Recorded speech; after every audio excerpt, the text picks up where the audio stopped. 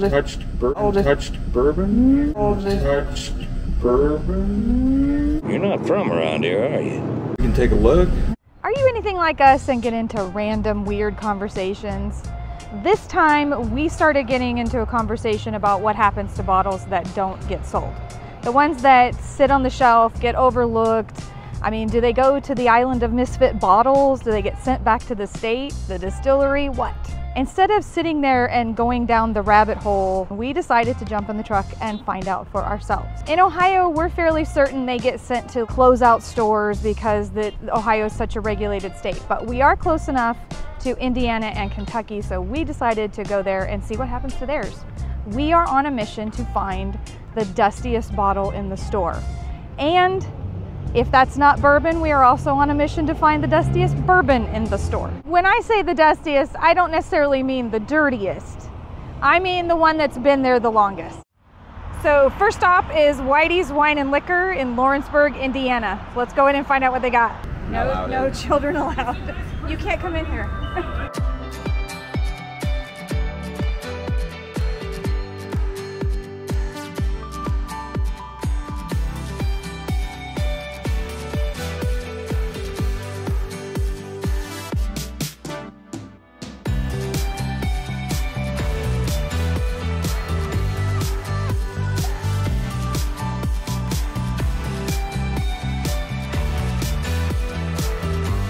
Seem to find a good flame of whiskey everywhere I go.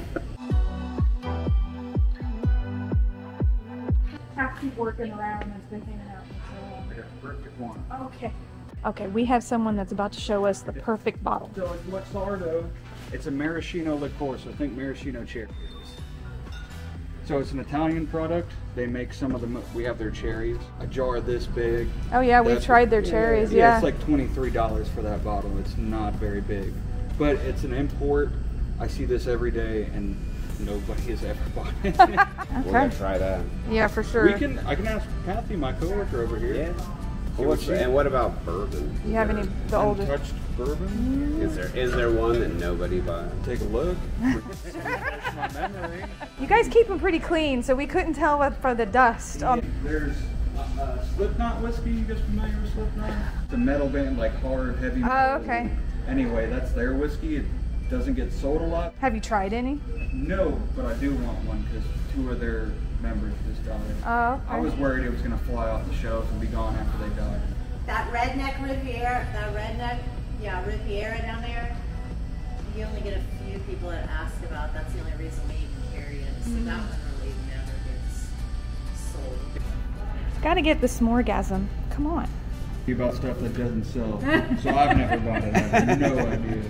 So our next stop is Poorhouse Bottle Shop. It's right over there. We're getting ready to go inside and see what they've got as far as dusty bottles and which ones have been on the shelf for the longest. Who knows? You never know what we could drum up. Hey, how's it going? Let's try the Yellowstone.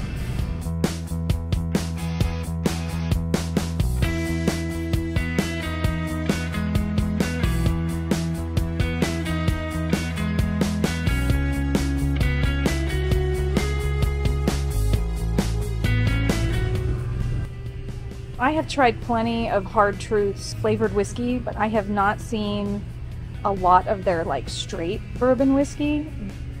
This is Double Oak Smoked Barrel. Hard Truth Henry Snipes. It's aged for 4 years. It's got a good price of $58, so I don't know. Interesting. Let me know if putting that back was a mistake.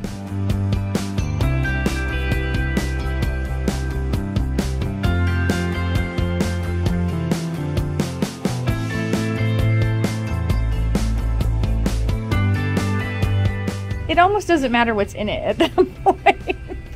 I mean, almost. Look at this. That's the one that I was looking at. Yeah. Silver. Oh, it's got all 3. It's got silver, reposado, and añejo in there.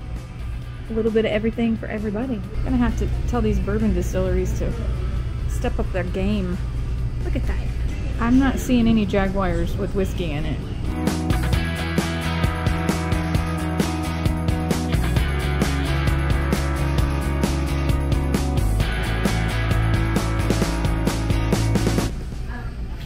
Is that what we mean? That you looking for good bourbon, right? Yes. We want to know what bottle's been in here the longest. Which one can't you get rid of or have to keep working around? It's hard to tell about that because we sell most of everything very quickly.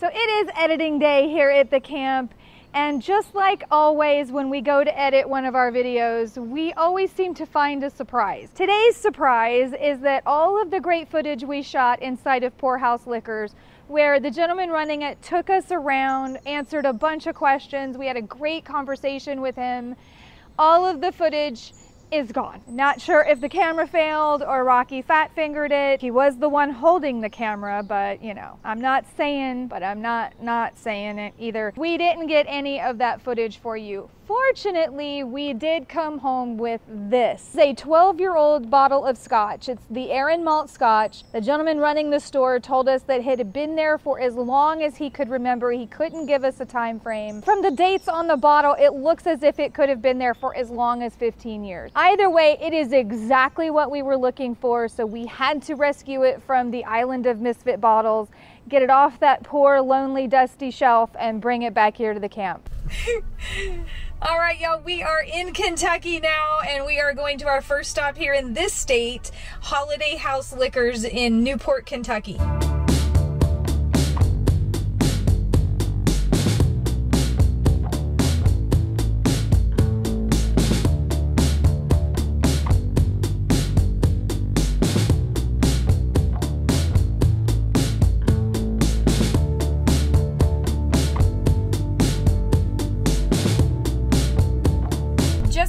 Holiday House Liquors. It's a great store, had a pretty nice selection.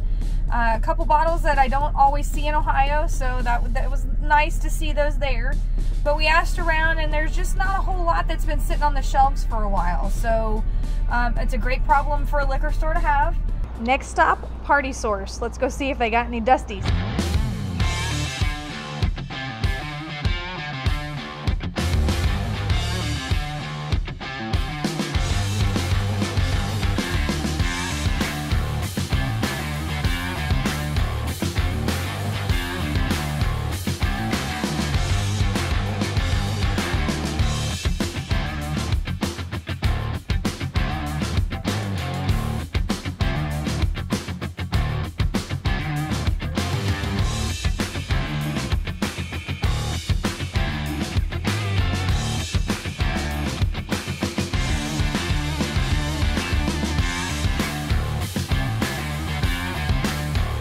Found some Moonlight Mayhem extended cut. It's about $75. It's a cask strength straight bourbon whiskey, a saga of werewolves and bourbon. So I think we found the celebrity bourbon section. However, man, this thing looks so cool. I don't know. I can't necessarily just fall in love with a label.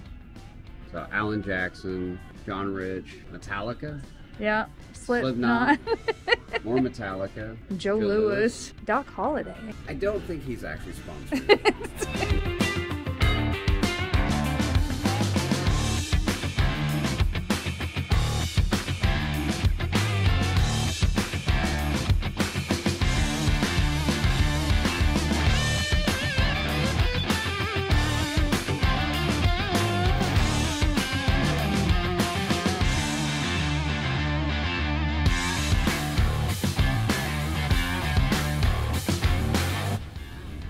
You kidding me? Bacon bourbon?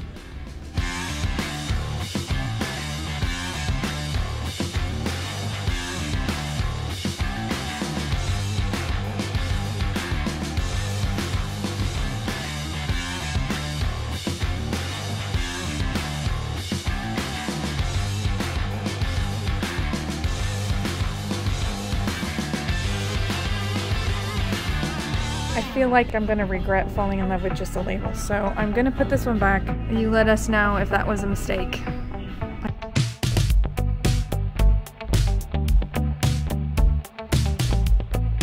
Got on a kick to try to find the dustiest, oldest bottle that just, you don't even know why it's here. Morgan, what's the dustiest, oldest bottle that never sells that we have?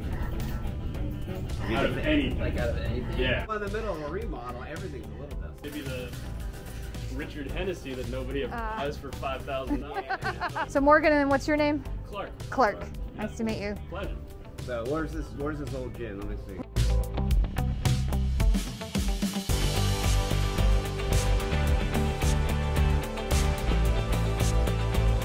It's got dust on it. It does. I told you. All right. We're gonna take it. We're gonna All try right. it. We're gonna try Oh, they it. got a Castle and Key gin too. We don't need that.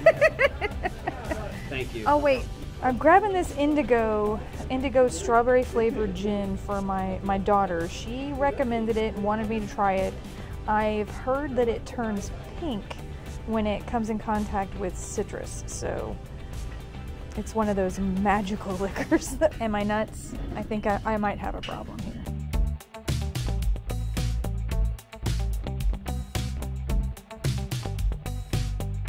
Coffee liqueur. It's like the coffee section. This is definitely more my speed. Espresso shot. We got sucked in by the coffee.